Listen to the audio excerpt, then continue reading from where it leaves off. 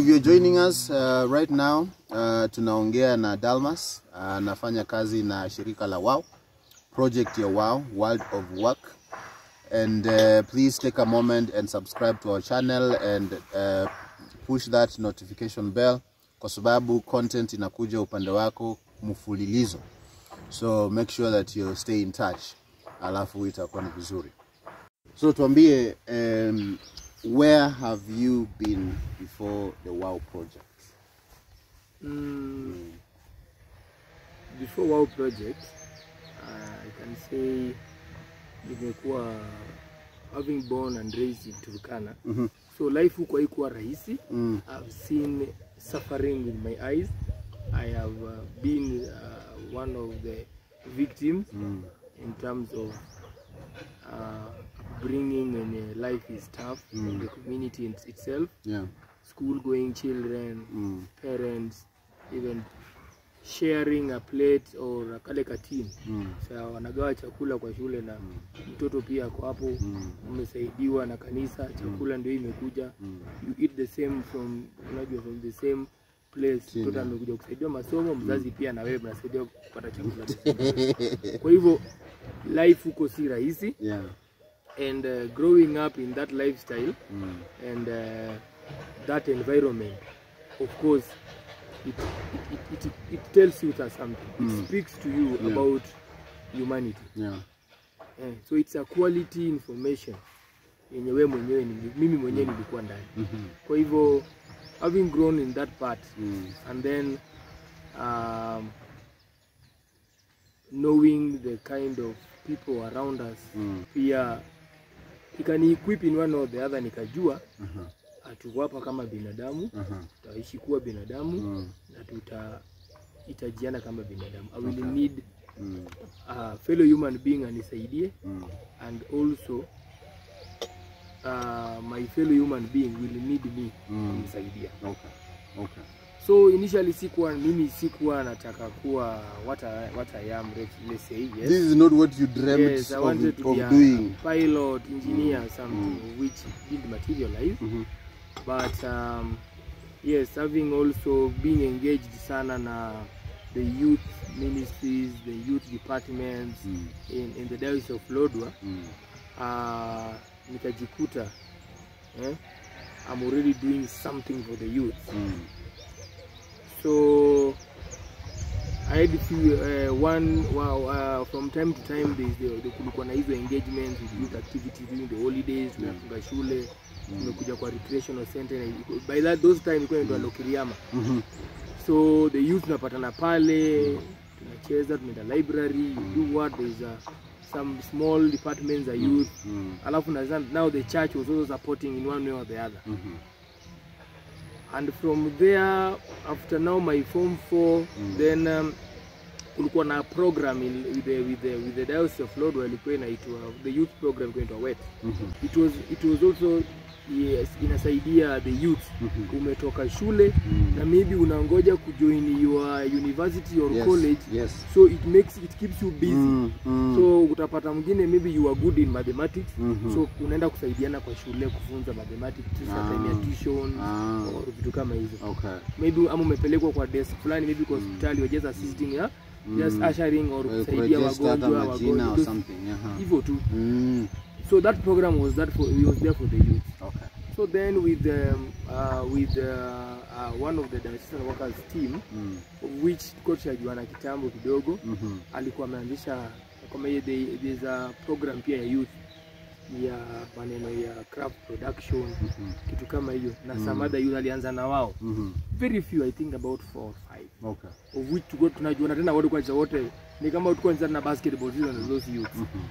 So it became easier when now I was coming in kusaidiana, because mimi pia I'm an artist by myself, doing sign writing na nini, kuchora, kutengeneza card, greeting card, makaratasi nini. I'm also good at that. So nikajoin hiyo program and tukasonga na hiyo kidogo. So my friendship with the team Flame ikawa tight kidogo because now we know what we want. Yes. We want this program to assist as many youths as they can and as possible. So through his office pia kuna hiyo ka coffee shop ya kusaidia pia young mothers, girls in the community, wanajua the mothers, young mothers wenye kuna watoto, inawasaidia pia second chance education kupitia the program in one way or the other. Yeah. So tukasonga hivyo, then my engagement with this recreational facility, which is by that time was Lokeriama Center, now Bishop Mount Center. Okay. The manager by then was also a friend. Okay.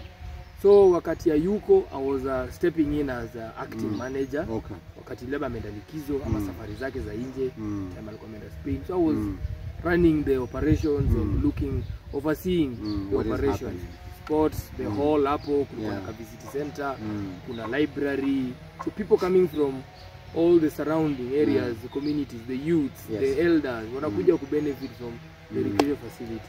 So kulikuwa na vijana wenye wanakuja pale kutoka kwa mitaa au street, wanakuja pale, and now you see nobody is there like to receive them or to welcome them to the facility, kujua what they want. Exactly, wanaona kama machokora. People treat them as not friendly people wakiwa around. Okay. So I befriended them, tukaongea na wao one on one, hivyo tu, because I had the feeling of, unajua, this is a human being na pia anahitaji usaidizi ya njia moja ama nyingine. Of which wanakuja pale kama we expect akuwe msafi, mtu anaishi maisha magumu. Anaishi kwa street. Yeah, na hapo kuna bafu kwa kuoga, so nampatia chance to clean themselves, mambo kama hayo pole. So with those other little of the program is in run pale about testing na nini, pia tukawa engage na the counselors wako pale wanazungumza na wao, so they are taking through these life skills, personal development kwa njia moja ama nyingine with the team that we were working with. Then ikagrow tu pole and team felt okay, Dalmas, now I think with this group we can do something. Okay. So it started as a small group in Lodwar, and we got support. It enhanced to sort of an entrepreneurship sort of a thing, self-help, you know, for self-reliant. Okay. So tukaanza ku fetch honey from different parts, and then we bottle them, we brand, and then we sell.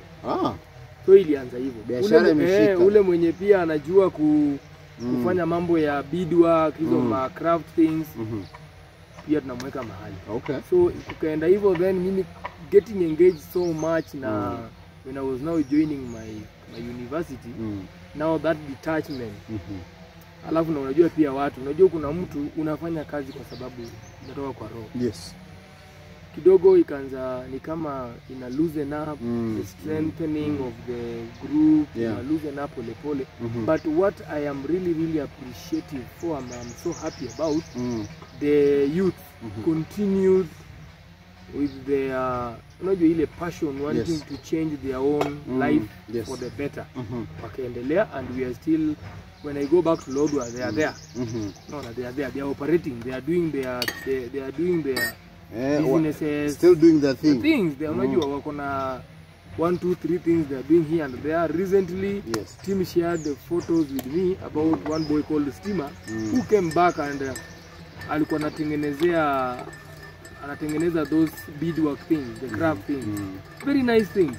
So unajua those are sort of livelihood you want to see in this, and the change you want to see in this youth. Okay. So that is where I was before now. WOW. Okay. And of course, with the WOW program, which is a program that was initially which is derived from VMM work. From time to time I was still engaged with the team, akienda kufanya his jobs, his monitoring and evaluation for the projects that are being funded by Mission Kara through VMM. So nimekuwa na yeye traveling to hapa within East Africa, tukimsaidia in that job. So help us understand, what does VMM do that necessitated the birth of WOW? Give us a background. VMM inafanya hivi and WOW imeingilia hapa. Okay. Yeah, so that we can understand. At the moment, it is VMM, but now trading as Association of Mission Volunteers. Okay. So when VMM closed,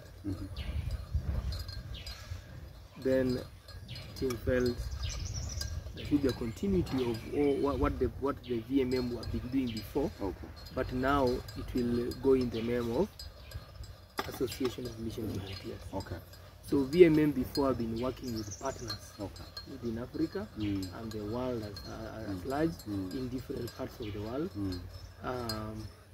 trying to just to uplift or to give a change or in the society.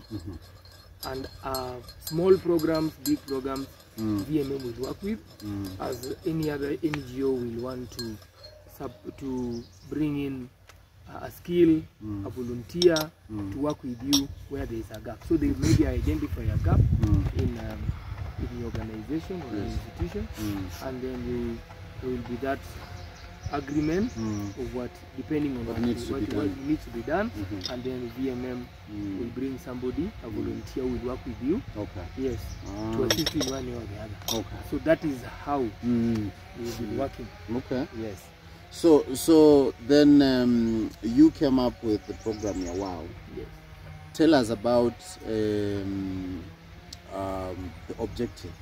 What are these things you seek to achieve with WOW? Yeah, with WOW program, specifically and particularly in Kitale, looking at our youth, we are looking into few about 5. And of course, we are not limited because the need have no cut. And they continue to change. And challenges comes with its own way of maybe twisting or adjusting. So we are looking into access to employment opportunities. That is one. Yes. To see that these youth, the over 18 street youth in Kitale, they can get access to something, a self-reliant activity. So you had talked about supporting the adults, the young adults, to access livelihoods as one of the objectives. Employability, yeah? Okay, then the others. The other objective we look at is on access to affordable accommodation, so that they are out on the street. Yeah. Okay. We of course we have our housing policy, because it leads us to the next objective, which is support to monitoring and follow-ups, just to know how they are doing. Support to monitoring, follow-ups, wherever they are staying now. And we also look on life skills and personal development for them. So those are our objectives, and we feel if someone have all those objectives acquired, they will be a full person ready to face the world. They'll be ready, to step out there and be somebody. Be somebody. Be somebody. All right, guys, tunaendelea na mazungumzo yetu na Dalmas hapa Fireplace, na kama uko na swali kuhusu program ya WOW ambayo ina deal na street youth, wala ambao wako 17 to 24. Kama uko na swali, and specifically in Kitale, so we are focusing in Kitale, the WOW program and how it is benefiting street youths. You have a question, you have a comment, tafadhali weka kwenye video, alafu itakuwa ni vizuri sana. So moving from WOW, how has it been? It's been how many years since you started? 2021. Okay, so how has it been in terms of progress, in terms of achievements, the kind of things that you have done, maybe just briefly. So when you started in 2021, we've this is to 2023 now. We are just starting our 6th group. Okay. So the youths stay with us for a period of around 6 months, and of course even after their graduation, which we celebrate after every 6 months. We still do that follow-up. That's our objective. Stay in touch. They stay in touch. We still get engaged. We interact. We want to know how they are doing out there. So the journey with each group, we call them WOW 1, WOW 2, WOW 3, like that. Okay. So WOW 1, we only had boys, about 8 to 10 boys who used to turn up at the program, of which they come in the morning, and at 2 after lunch they leave. Okay. So breakfast and lunch is provided at the program. Okay. During the day they learn different things, activities which they engage in, and after a period of time, we want to know how much you have earned or learned in person. We do also engage in counseling, because these are people who on the streets, they adults, they undergo a lot of challenges. They use a lot of drugs in one or the other, and some you will find they don't use, and they're on the street. And of course they come with baggages from day in, day out when they come from the street. We assess each and every youth and see how they are in a particular problem or an issue, and then it gets addressed. Their relationships, boys, you know, boys who are adults, there is many things involved. Hygiene also, it's another thing that we also bring in, and talks, group talks, craft production, agriculture, but also it's also happening within the compound. So there is many things that comes in, and of course we do partner with individuals who are interested and are willing to come and offer skills to them in one or the other that will help them. Okay. So they come, we plan, we arrange, and then the person walks in the program and talk to our youths, and we just supervise, manage, and look after their good being and their safety. That's how we progress. Okay. So WOW 1 was mainly boys, WOW 2 boys, and then in WOW 2 we had a very bad story, bad incident that happened, that we lost one of the participants, the beneficiaries. His name is Emmanuel. People are calling him Brown in town, due to some behaviors that theft, something got lost here, something got lost in town, and blah blah blah. And mob was beaten, went to the hospital, and we lost him the second day. So it was mainly boys again, WOW 2, and of course in WOW 1 we also had the business classes, basic business classes. We were bringing somebody from Eldoret who was coming here to teach them or train them in business skills, buying and selling, basically. WOW 2 also was there. We then brought in the issues about HIV, guiding and counseling and testing, talking to them about health living, and all the health matters about personal health issues. Okay. The use of condom, those kind of skills, which life skills, PEP and PrEP, all that. Then WOW 3 came, and few girls joined. Then WOW 4 we had girls now joining in, becoming mothers, and program continued. And then we had now recently they graduated WOW 5, that now all of them are now mothers, because we also have one that is 2 that are expecting, and the rest are mothers. And we have their babies with us. So the program is looking and taking care of small parents. Okay. Talking about because you started with you said 8. Yes. Number of 8 at WOW 1. Now we are WOW 5. WOW 5. And WOW 6 now. WOW 6. How many did graduate the recent time? 19. 19. Yes. Ah, okay. So that's progress. Yes. That's definitely progress. This was the biggest number. Because I think we had about 14 boys, and maybe 5 girls. Yeah. Okay. Around there. All right. Yeah. What are some of the highlights of this program? You look back and say, hey, maze, hii ilienda vizuri.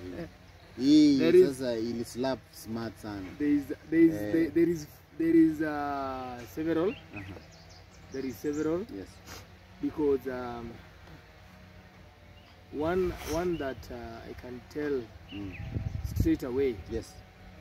Is first week when you are in when the youth walks in. First day, second day, Kenyanaka. Yes. Uamini. Uamini. And then you meet the person. Unakuja sasa maybe the second week. Akiwa hapo. Mtu anaweza kajiexpress. Mtu ako msafi. Harufu nzuri, anaweza jioshia nguo. Unaona? That's already something. Yeah, it's transformation. Another one is when we are doing like reconciliation and the connection with the family. There is good stories when we just go to their homes. Unapata mtoto anapendwa. And in one way or the other, the youth, ukijana mwenye get inspired and I feel I want to be home. And I'm now happy. Watu wanamwona watu wana glow. The face is now kuna confidence fulani, kuna happiness fulani, kuna kitu kama mfunga kitambo, ukajasi imetoka. So hata kama unarudi naye town, ama umevisit nyumbani and you back to town, ama ameamua kubaki nyumbani, anasindikizwa hata yeye na kuku. Unasema okay, hata sisi tumepewa the visits I've done before. Nimepewa zawadi, yeye shika marago, yeye shika njugu, enda nayo blah blah blah. The families are happy to see their relatives. The reconciliation. Which ikifanyika hivyo, I'm like this is something. This is unajua just apart from maybe your employment opportunity. Let's say maneno ya vocation bado hajaenda. Yes. Lakini I am now confident that ukijana because the family yuka happiness na kale amekuwa kibeba since hatujajua imetoka. Hata akienda there is no worry. They are safe. Anaweza take care of. Unajua? Okay. Yeah, so there is good stories. Okay. Alafu unapata kuna wengine anakuja kama yeye hawezi kosa kutumia kitu fulani. Na wakati ameitumia mwezi hata kwanza, hata mwezi angalia na maji. Ako tu tayari kama ni huo. Unajua ako tu. But ile kuongea, venye mnaongea na venye unamreceive na venye anajua okay, kumbe kuna watu wapole. Kumbe kuna mtu mwenye ananielewa mimi kama mtu fulani. Unaona, because in town where kwa hizo bases like the other world ni kama ni hostile. Yes. So atapewa kazi ya uchafu. You have to do something to survive. Exactly. So hao kila kitu huko ni umejitayarisha tu na hardcore. But with the program, unaona anakuja anagundua I can be accepted. I can sit down hata mimi pia nikaongea na nikasikizwa na mtu kama huyu. Unaona? You just see you just see another life with this person. And that person, him or herself, the way anaongea about even the program. Unasikia story kutoka huko nje. Unasikia story from wenzake wenye wanamzungumzia yeye, you are like, this is very good. So it's a boost. It is it's a boost. It is a push for you to continue working for these people, because you are seeing change. Wale wenye ukienda town, kuna wale those business people or their friends in town, anakuja anakuambia nilikutana nani was here and speaks very well about you. Unajua those are good highlights. Those are very good highlights. Wakati anakuja anaona anapewa zawadi na anapewa zawadi hata kutoka kwa program, ama amepewa kitu fulani, ama amekutana mtu fulani, even the branding imechange. Sasa hizi anatembea town, anajua mimi sitaitwa Chokora ama Mashefa, anaitwa na jina yake. So ile ushefa imetoka, na hata mwenyewe sasa ajitreat kama Mashefa. Ako respected, na sio ati ajai earn, he or she earned it. They have worked for it. They worked for it. He or she took charge of his or her own life. Akaona yenyewe kweli wacha nitoke hapa nirudi. But because WOW is involved, to me that's a highlight. So kuna several things maybe tungeongezea, but kuna unajua when I'm seeing some of the beneficiaries even wanafanya, even juzi tulikuwa graduation, you could see wao wanauza hapo mayai na smoothie. You can't imagine. You can't imagine huyu alikuwa mahali fulani anafanya kitu fulani. Unaona? So when I see those kind of things, I put them on the list ya success and the highlights. The way they speak to people sahi, mtu akiwa kwa hiyo program, huwezi amini ni mtu alikuwa kwa street. The way anaji-express, inakuonyesha tu kuna kitu imechange hapo. If you knew this person before na sahi, wewe mwenyewe unaweza sema. If you didn't know this person before, utasema huyu ni mfanyakazi mwenzako. You might think maybe it's just a friend. You might think it's just a friend. So you meet them on the streets, easy of Kitale or in the business places, kwa hizo maduka and blah. You won't notice. You won't know. Totally, you won't know. Unaona? The respect they are giving even the people when you're town sahi. Completely changed. Completely changed. Kuna huyu boy mwenye anauzanga samosa na nini na smokies na Kevin. We've had several when you use smoky na mayai. Town. Yes. Kutana na huyo kijana umchangie. Sana. So pia kuna Lilian mwenye anauza coffee na mandazi. So you've tasted it? Yeah. So we actually we partner for them to have the work experience. We do attachments with the business people in town. In one or the other, according to what they're interested in, and what they know they are capable of doing. Of course, through coaching them and training them, they get to venture into those kind of activities. Itawapatia employment, itawapatia self-reliance. Ita change their life. And they know kumbe kitu inalipa. Because maybe anaona there before, maybe anaona tu mtu amekuwa akifanya kitu fulani na okay anaifanya kwa nini ama anafanya aje. They ask questions. They are pia ni human being. Wamezoea maybe odd jobs wakiwa huko town. Akuja achinjie hiyo hoteli kuku, awe yake aende amwage hizo manyoya zi wapi, aende jikichinjio huko view, those kind of, unajua hizo jobs watu feel hizi ndo kazi wanafaa wafanye. Unaona? Au kote scrap metal aenda uzie mtu na alipwe chupa moja sijui ndururu or something. It is to them, to us as WOW, that does not give good respect to this fellow human being. Not decent enough work. Unajua, to me. Of course, yes, we understand. You're trying to give the person an opportunity. Si tu akija kuomba 10 bob unampea. Unaona? But look at how are you treating this person. Is it with dignity enough when you pia ukavile kutoka anafanya kitu hiyo? Is it something you feel that it's okay? Just okay, you never sit back and say it's fine, my team is doing this. So we partner with these business people within Kitale. Kama huyo Kevin wa mayai ameka Kitale hapa anajulikana. So we started with him, of course with the WOW one. Alikuwa anakuja on Wednesday anaonyesha venye hiyo biashara inafanywa, mayai kiasi fulani unaiboi ilaje, bla bla bla. He's not even teaching. Pia anafunza wenzake. That's a complete transformation. Yes, it's a from the street to a business person. Now he's coaching others. Wow. So kuna wenzake pia. Yeah. Na kuna wenye wako kwa magarage wanajifunza mambo mengine huko kutengeneza magari. So we attach them to this technical sort of skill engaged businesses. Hizo salon, cosmetology, hapo kwa beauty, beauty at large, mambo na mechanics, kwa hoteli, catering, mambo kama hayo. So we attach them hivyo. Alright. Kwa vinyozi. Okay. Yes. All right. Asanteni sana guys for continuing to give us company. Tunamalizia hii mazungumzo na Dalmas.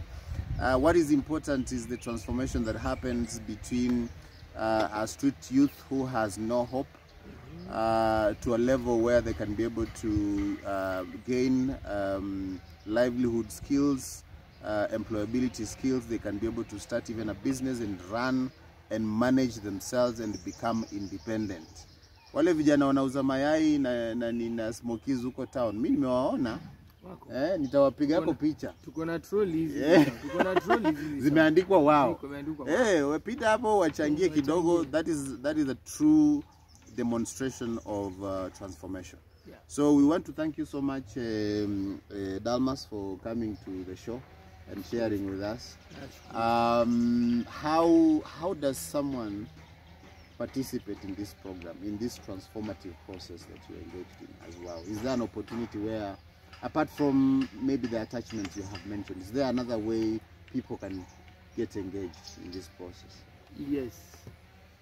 Of course, if now that watu wanatujua what we do, and if you have that heart of assisting, you just to milimani, you can share what you know, it can assist changing life. Okay. We are open to all ideas that will enable this young man, young woman, young mother atoke kwa ile life yenye inamuumiza aende kwa life better. Okay. So sisi tuko, our contacts ziko, you can reach us through our phone numbers, which we can share. Yes. And you can share with us what you feel yourself can assist your fellow human in one way or the other. Okay. So, but again, to add on, I think partnering is a really major and a key thing, because also we want people to support us. Yes. Even the county. In one way or the other, we are calling for support in any way possible. Yes. In inaweza. Okay. Because looking at now our what we are looking at in the near future. Yes. At least tukue na hub. Tukue na somewhere that it is being managed, run or supervised by WOW program, where they can drop in and do their business, run the business, and they have the experience by themselves. Okay. So we know that the county is in a jenga. There's a market being built, constructed, and of course, just to slot this in, I've had conversation from time to time with our Minister of Trade, Captain Kiui mwenyewe, Captain mwenyewe.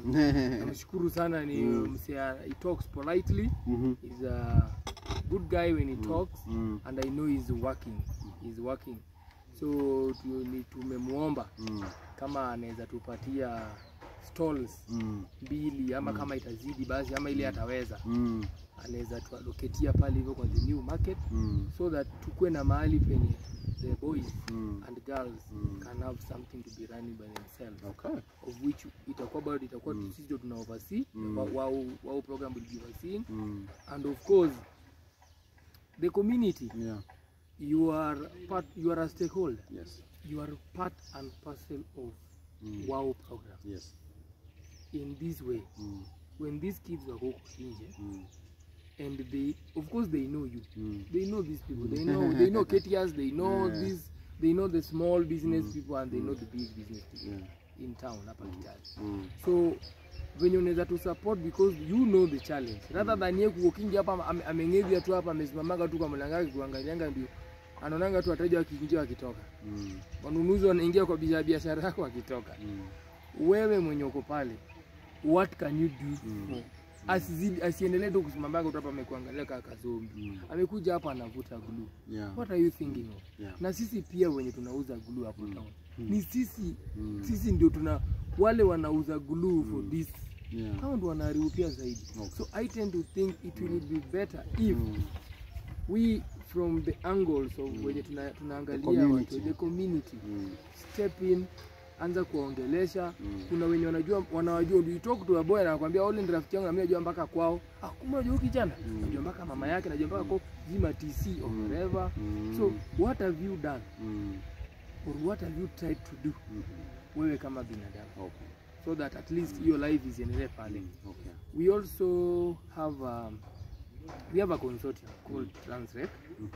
And Transrec ni shirika ambalo ni shirika mingi tumekuja pamoja, tumejiunga.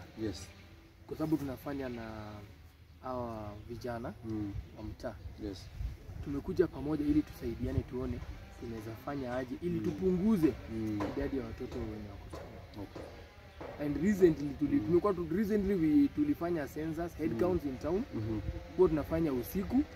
Na wale wanazidi miaka 18 kwa hii dizia imeongezeka. Kwa hivyo wao tuko na kazi sana. Hizo miaka za nyuma wamekuwa chini. This year there's a lot of youth, there's an influx. So we really need supporters. We need you guys to come in and whenever you have any idea that you think will assist in one way or the other. Itakuwa sawa. We are open to any idea. We are open to any idea, and I don't want to finish this before you move into the next by appreciating Fireplace itself, because right now where we are seated behind our camera is one beneficiary wa World of Work. Mwenye saizi yako kwa mikono ya World of ya mikono ya Fireplace.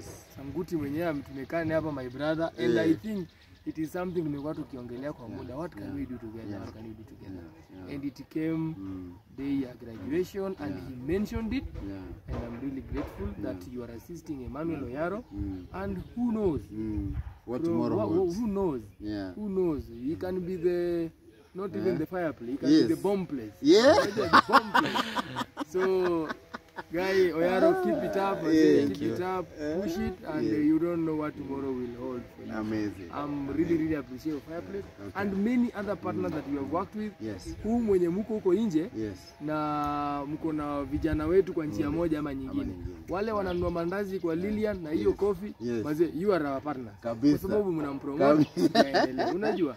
Kwa njia moja ama wale wenye wana train nao vijana wangu wao kwa mechanic, kwa vinyozi. You guys are really doing a good job. So you are doing something formal, something legal. Definitely you are a human being, na yeye hajapata nafasi ya kuifanya kwa sababu ya hizo challenge za life. So hizo ideas tunazitaka. Mkubali. Challenge yetu tuko nayo ni hii, ni kubwa. Mr. Sanguti. If let's say right now, ungesema Fireplace is offering a course for media, marketing, interviewing, all this that iko kwa package yao kama Fireplace. I'm very sure it's very costly. It is. It's very costly. Kupeleka tu mtu kusoma media, broadcast, but it's costly. And probably it's not even just a day or 2 days. Probably it's 2 years for people to qualified for a certificate. But you see, so sisi, what we do nakuja kwa Fireplace, and you know what this what WOW is doing. So we partner na una to understand, alafu we just assist each other kumchukua na una mentor wewe pia kama wako sasa. Una mtu pale because yeye hawezi peke yake. Na maybe nyumbani kuna challenge kubwa na angeweza. Na amekuwa na hiyo imekuwa ndoto lake ili afanye nini, akue kama akue wa Fireplace. Ni kwa njia moja ama nyingine kabisa. Unaona, kwa hivyo wewe mwenye uko pale nje nikuje nikuombe. I've visited people in these offices or towns, in town business. Na kuja na muomba ati unajua mimi lazima unipatie 40,000 ama nini, maana hizo hatuna. Tunaomba wewe pia step in kwa njia moja ama nyingine, utupunguzie, utufanye nini tuweze kuweka huyo aweze ku access your skill kabisa. Unajua tumeweka pia pale Nani anapata baraka? Nani anapata baraka? Wewe unapata baraka kabisa. Exactly. Sasa mimi najua maybe in the next few months Oyaro akishajua mambo anafanya unaweza mtuma. Kabisa. Wewe ukisema kuja huko asema mimi naenda huko lakini natuma kijana. Anakuja. Kwa hivyo tusaidiane. Hiyo ndio njia ya kusaidia. Peana namba yako bwana kama mtu anataka ku get in touch na WOW. Safi. Ukitaka get in touch na WOW, hivyo mimi namba zangu ni 0716 namba rahisi sana 0716 40 42 43 ala 40 42 43 bas World of Work hapo iko sawa. Kwa hivyo mimi nashukuru sana. Asante sana bro. Thank you for coming man. Thank you for hosting me. Appreciate it man. Yeah. The Fireplace has been nominated as content creator of the year. So also you can go to www.talantaawards.co.ke, tafuta hiyo category alafu upigia sisi kura. Kura moja ni shilingi 10 peke yake. Unaweza amua uangushe kura 100 na tutashukuru. Hii kikombe ikuje nyumbani. Bwana, ikae nyumbani. Thank you so much guys. I have been your host Sanguti. I look forward to having another conversation with you, but endelea kutusupport alafu barikiwa tena zaidi.